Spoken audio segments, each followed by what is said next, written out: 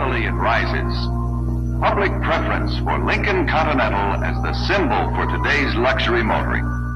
Hey, it's Jason ODB, the Lincoln Addict. We're recapping Barrett Jackson Scottsdale 2023 Lincolns that sold primarily 11 different vehicles.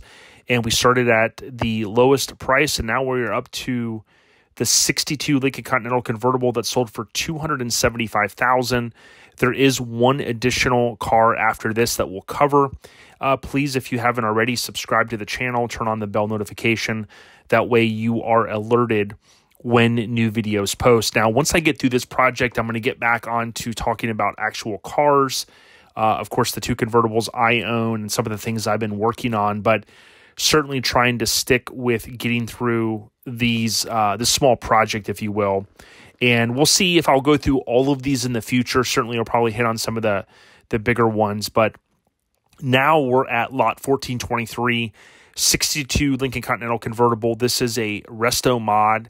Now, I've met the builder, Ollie, and he is also the owner of this company that sells these wheels. So he has been kind of slinging his wheels now the past few years. And of course, he's no stranger to building custom Lincolns that he takes to auction and normally does really, really well. I think this one pulled in a good price. A little bit surprising, I think, to some, because if you do get into building high-end Lincolns, you will quickly realize that the prices can certainly add up quick when you're dealing with building these cars, certainly, right? This one sold for $275,000, and really what I want to do is jump over to the next slide. Now, when I copy and paste all this, it looks like just one big blob, so I'm not going to spend a lot of time here. What I do like that Ali has done is he provides all the detail. Now, again, my understanding is if you provide the detail, Barrett Jackson will post it on their website. Now, it's not bullet pointed.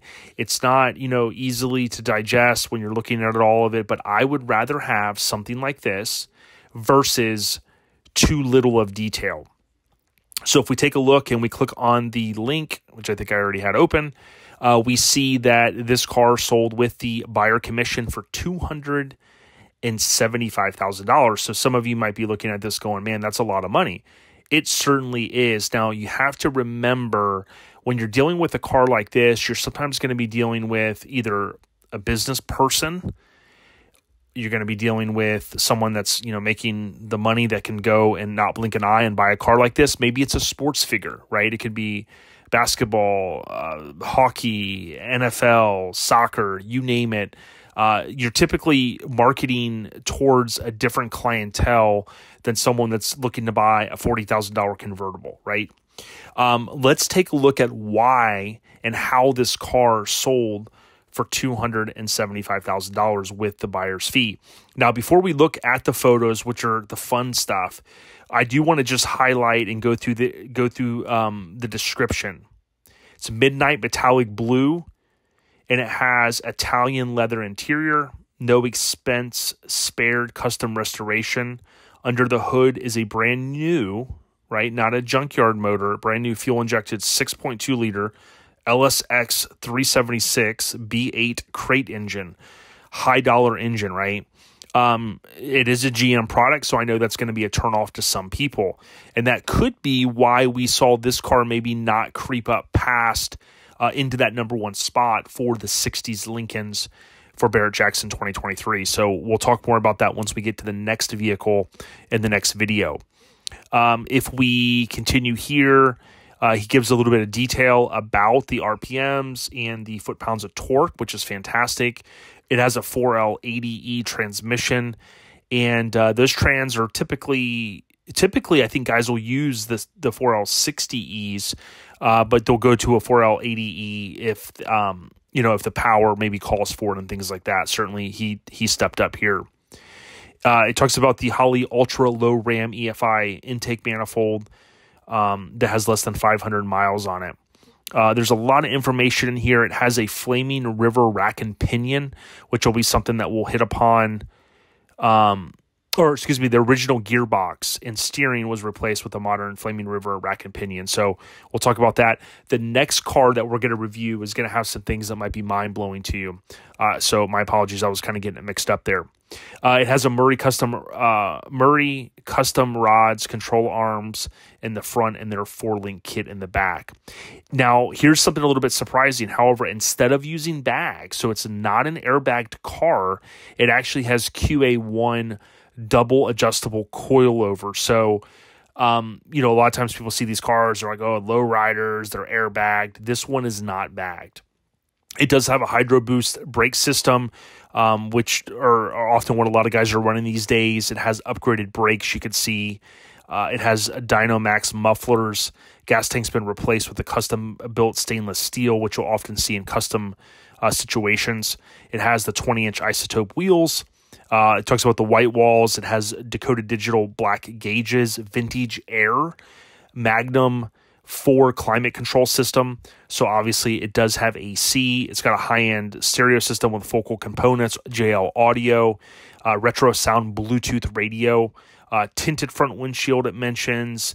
Kind of gets down to a little bit more detail. The door lock actuators have been added and unlock with keyless entry basically. It does have a stay fast canvas. So that's a certain type of material that you'll sometimes hear. I'll mention that, but it does have a stay fast top. Now, I've met Ali before, and I know that he really puts a lot of time and effort into these builds. I've seen some. I always go back to this in my mind. I recall an auction a few years ago where cars were creeping over the 100,000, 110, 120, 130K. And we're like, wow, they're starting to really get up there. And then you see something like this almost hitting 300K with the buyer commission. It really shows kind of how far things have went. So again, looking at this car, it's not airbagged. It's not necessarily going to go any lower than this unless you adjust the coilovers. But that's that front 3/4 shot. A blue paint. He's done black cars before. This one may appeal to you. I'm a blue kind of guy. I love blue. So certainly I would drive this car, but I realize that isn't going to appeal to everyone. Here's a rear 3/4 shot, kind of a cool industrial type setting where the photos were taken. And you could see the gas tank here. That's one thing about some of the aluminum gas tanks. You're often going to see them hang down just a little bit beneath the bumper. Certainly not a deal breaker, but I like to point that out from a visual aspect. If you were looking at this car from 20, 30 feet away, the one thing that's going to maybe stand out to you is the wheels have been changed. But obviously the seats and things like that, you can see a little bit if you're accustomed to these cars. But oftentimes people want a car that, from across the parking lot looks like a stock Lincoln. But of course it has a lot of stuff hidden under the hood, more high performance and things like that. And that's kind of the market that, he reaches often, in my opinion, with the builds that he's going after. It kind of has that stock look on the outside for the most part. And then you start to move in and go, wow, okay, high-end engine setup, right? So we talked a little bit about real nice brake setup on here. Again, anytime you're looking to kind of go real high level with things like this, you're getting into, some high-dollar items. You can see where some of the AC components come through here on that side apron, which is a nice little touch. These bulkhead fittings and whatnot. So those are all going to kind of swoop over here to the air conditioning compressor. And again, someone that makes the money, millions of dollars in maybe sports or with their business, they can afford to splurge on something like this. They just want to turn the key or push the button, so to speak, get in, turn the AC on, put the top down and cruise. You could see the engine bay too. All of the aprons have been painted. So like all of this, obviously when the engine was out, they did all of that. It has a blue top. I'm a big fan of Optima batteries. Not everyone is. I always have success with the red tops, but I could see why someone would maybe put a blue top in here. Blues are typically for like a marine application. But I do know that they can kind of go really low and they can always be brought back for the most part. So, he might find, good success with that. I think I've ran yellow tops in the past and red, but primarily red. So I wanted to mention that. Okay. So what you see in the interior here is, I believe this is a Colorado custom steering wheel. So shout out to Michael and team. One of my favorite brands out there, I believe it is. So forgive me if it's not, but I that's my intuition speaking. What you can see is the door panel, these little trim pieces, these have all been updated. They match in nicely with the pods, I guess you could call it. These are obviously all custom as well. So you've got the speaker pod and you've got the color matched item here as well as on the dash. You can see the stitching around the pods, and we've got the stainless A-pillars up here with all the normal stainless and chrome bright work around the convertible top. We can also see that it has both of the caps here, which you would imagine in a high dollar, almost $300,000 car. And we can also see, carpet's been done and whatnot. It also has the factory look on the rear seat, and then the front is my intuition's telling me, and I don't know if it mentioned it, I don't think this is the factory seats. The reason why I say that is the patterns look the same. I know the console is not, but what's cool about this, depending on how they did it, you basically end up with the bucket seats. Now, they could be the buckets from the Lincolns, which are very rare, as I mentioned in the past, but certainly, regardless of if they are or not, they look great. And I love the pattern that he went with. This pattern is reminiscent of a Lincoln pattern that was offered. So having the front and back was cool. And also from a safety perspective, especially with that amount of horsepower, to have seat belts is imperative. So it's kind of cool. Maybe not the normal look that you would want in an old school car, but it does have these shoulder belts in it. But certainly to me, safety, as I've always said, is key. A lot of times, even in my Lincolns, it's hard to adjust those belts, right? There's the lap belts. My 64, I can't even get the one little thing to move. So there's always that risk of driving around. And if you don't have a seatbelt on, that's not a good thing. So certainly, this, whether it's a modern seat with the old school car, these actually look better than most examples that I've seen. So, tip of the cap to the guys that did the interior on this. And just kind of the overall execution, I think is a good word to use. Here's a good kind of money shot. So you're standing back, you've got the full car, you can see the wheels. They've got that look that Ali is kind of nailed down with his wheels that he's selling. The top looks great. It kind of gives you that custom look of a car. You could take this to a car show and easily, I'm sure win best of show. You could easily pull in some awards if that's what you're looking to do. Throw the family in the car, know that you're safe, know that you're not going to break down, right? Because it's all modern stuff. Again, understand that I'm saying that I don't have modern engines in my Lincolns. I like the old school stuff. But being a fan, being a car guy, I like all this stuff, right? So although I may not be able to shell out $275,000 for this car, I certainly appreciate it. And it's not mine. So, I can kind of just enjoy it talking through, some of the narration here. Here is the passenger photo of the engine setup.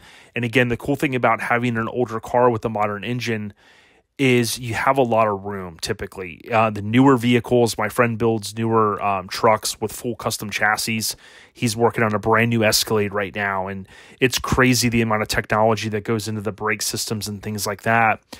You try to change the spark plug or a coil pack or something like that on a newer car, it's not that easy, whereas here you can pull the hood open, forward hinging, and you could easily kind of get to what you need to get to, so to speak. So that's one convenient thing. Now, the AC system, when you have a 60s Lincoln and it doesn't have AC, or in this case, it has the aftermarket air conditioning, you end up with all of this kind of space back here. And typically it can kind of look a little weird. You're like, why is the engine so far forward? But in here, the way the color is and the way the paint is and the way the engine bay is set up, I don't really get that feel. You kind of feel like there's a little bit of space here, but it doesn't look, too strange, so to speak. But again, you can see the engine bay looks nice. This is the Detroit Deviant. So you can go to his website. Shout out to James. He's been on the podcast. He was actually our first guest. He's out in the greater Orlando area, so he sells these, what they call braces. So those look good in there as well. This photo looks like the car had, I don't know, it's hard to tell if it's got some stuff on it. I need to get a car cover for my car. I know when it sits inside, sometimes, you get all the little dust particles and all that. So that's probably what all this is, just so you guys know. You can see this is all modified up here up front. As you would imagine with them doing kind of the newer style radiator and fan and all that stuff. So that's all been modified. Here's a good photo showing again the engine, not showing us much more than we haven't already seen. It does look like the negative terminal is removed here. So again, with older cars, you typically are going to have a draw on some of these things. Of course, if you spend the time, you can get rid of all that and not have a draw, but it's just easiest. Most of us just, disconnect the battery. That's typically what's going on. But when you have this modern setup, the one good thing about it, one of the many things is, typically if you run into a challenge, like let's say an alternator, you can easily get all this stuff. If you need a water pump, you can get a water pump. The steering, power steering setup is different. So it's, again, you don't have to have an expert in, Clearwater, Florida or somewhere to work on this. A lot of mechanic shops could easily get to, fixing an issue if you had something come up. But certainly having a brand new engine, someone could drive this thing plenty of miles and never have an issue. Here's another photo. Again, real nice engine-based setup. A little bit of dust and particles and things like that is what it looks like, but certainly when you got this home, you'd be probably detailing it to the max or just turning the key and getting ready to cruise. Now, I mentioned Ollie's name prior because he did buy, my understanding was the 65 Lehman Peterson Roadster limo, the white one that we saw earlier in this series, if you will. And I'd imagine he's going to bag that or customize it and kind of make that a rolling fun car to cruise. We can see here the factory radio. Again, as I mentioned prior, I like to kind of see that. You can see it's an upgraded, I think it was a Flaming River setup. I've ran a very similar, actually ran the same thing, Flaming River, in a custom truck I built. Super simple. You got the tilt wheel. Again, you could imagine if this is appealing towards like a basketball player that's 6'5" or 7 foot, often these Lincolns don't have tilt columns, as we've talked about.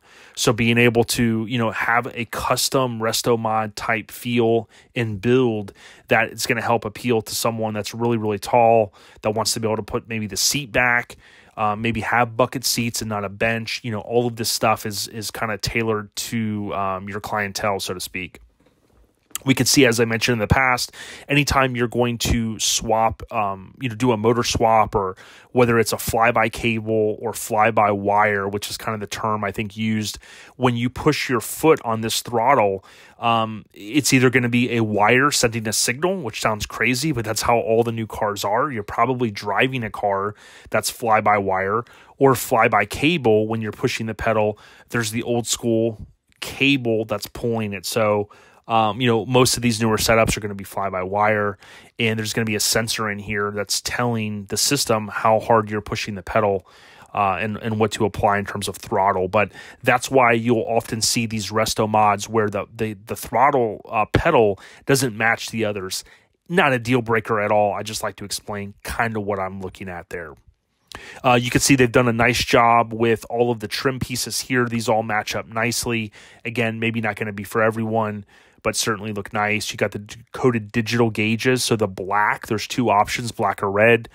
By the way, you can buy those at Devious Customs, my buddy Jeff, and give him a shout if you need parts, deviouscustoms.com. You can see here all of these, or the two speaker, not speaker pods, but what I call the pods. You kind of have this one and this one. You'll often see when these cars are customized, you'll have the stitching around here. Basically, you've got like a leather type material that's applied, and that's what allows them to easily change the color and give it that custom look. We can see it has the crank windows for these vent windows. Again, that is typical in some of the earlier years. And yeah, it looks like a nice cockpit, so to speak. He did leave, it looks like, all of the factory switches and whatnot here. It's hard to tell if this one, I don't think that one's, maybe it's missing a little piece there, the little trim piece. But again, that's very, very minute. You can see with black carpet, it is also tough to sometimes keep all of this. You'd have to get in here with a vacuum. Being around custom cars a long time, my wife had a black car for a while. Definitely not easy to maintain, especially black interior, but certainly presenting very, very well what we're seeing. You think about customizing and how far car audio has come. You've got these nice speaker pods back here, and certainly this thing cruising down, whether it's a hot rod cruise or just cruising down the strip, this thing's going to, I'm sure, sound awesome with the car audio that it has in it. You can see the window switches over here. Hard to tell, guessing that he just gets them all rebuilt by one of the usual suspects, or he could possibly go with a modern switch. Now, although the radio does look factory, it has been upgraded. There's a couple of different companies out there. I think he mentioned Retro Auto Sound, which I think does sell one that looks just like this. It's probably what he did. You can also take yours and upgrade it and send it out and pay several $100s, and you can have new guts, if you will, put into it. Something to keep in mind, though, is often, like I've said, if you're not looking to go that far, you can always just take and get a Bluetooth little receiver that plugs directly into an amp, and then your phone connects to that. But certainly here, he's taken the time and effort to upgrade the radio, I think, with the retro sound style setup. Some of the same stuff that we've seen, the bucket seats and whatnot. There's your front 3/4 looking down. Again, you can kind of see what sticks out to me is you do see the lap or the seat belts. But again, safety first, and we're probably getting back towards the beginning, possibly. I think another good thing is he did provide a lot of photos. I do believe in these years, all of the years, they do have the long trim piece here. You will sometimes see these guys that customize the cars for whatever reason. Either they don't put them back on or they don't want to. They just like the look and feel of it. I kind of like that long trim piece here. It just kind of breaks up the rocker area. But certainly on this one, it wouldn't be a deal breaker. I think it looks good the way it is. The seats you can see here from the back, you can easily tell that they do not appear to be Lincoln seats. Certainly if they are, they've been highly customized. But just pointing out what I'm seeing, I think they look good in the car. I've also said in the past, you can see this one does have the little square, which is the keyhole cover. For 61, and remember also kind of 62, maybe through halfway through the production year, you would see those. I didn't mention that he's got the halo headlights. These are super popular because you can buy them. Oftentimes they're plug and play, and it will be a huge upgrade from a lighting perspective in your car and during your drive. I think that's it. I think I've went through these photos a couple of times. You can see actually I'm wrong. Ali, that's one good thing that I think he did a great job at is he provided, look how many photos he provided. So it just goes to show you, I think Barrett Jackson will put all of these photos up if you supply them. So you can look and see how clean all of this stuff is. You can see it does have a new rack and pinion set up in the front, which again, a lot of that is going to drive the price because, I mean, if you go to your local hot rod shop and start asking them to do all this, if they can even do it, it's going to be a lot of money. So certainly he's taken a lot of time and effort to put into this. You can see here's the factory floor pans over here with that normal kind of texture on it. All of this stuff is going to be custom in here, your cross member for your transmission mount. Now, I'm not going to go through all of these photos. I'm just going to kind of thumb through a few here. You can see the QA1 coilovers. You can see how clean all of this subframe and everything is, kind of the unibody construction, rather. It looks really, really good. You can see how nice all of the wires are ran there.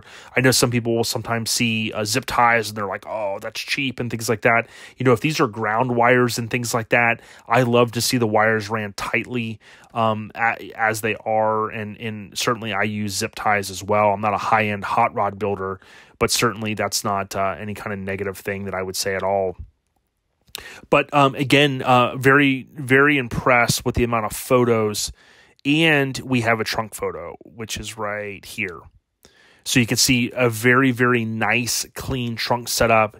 Oftentimes you'll see nothing done in the trunks. Certainly everything's been done here. You've got a nice speaker pod. You've got an amp.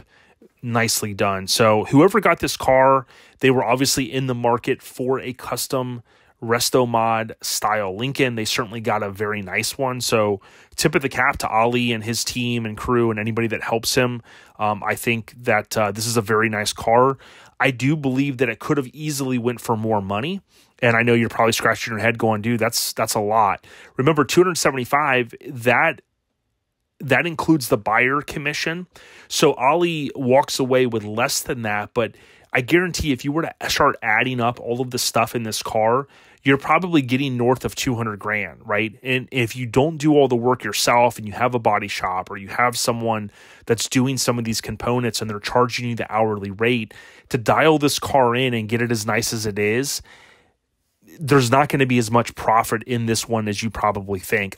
I easily could have saw this car going for $350,000, $400,000 in my opinion. So I know that sounds crazy to some, but I have seen, and we're going to see in the next car that we review, the car went for more money.